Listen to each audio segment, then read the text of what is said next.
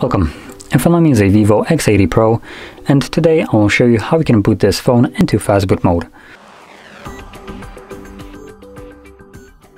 So to get started, hold your power key and select power off. Once the phone turns off, you want to hold power key and volume up at the same time.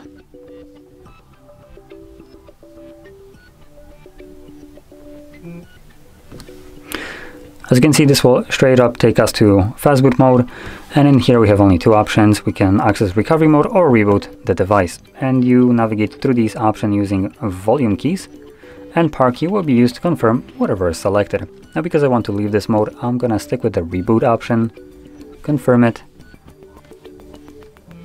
and as you can see, this will reboot the device and take me back to the typical Android system.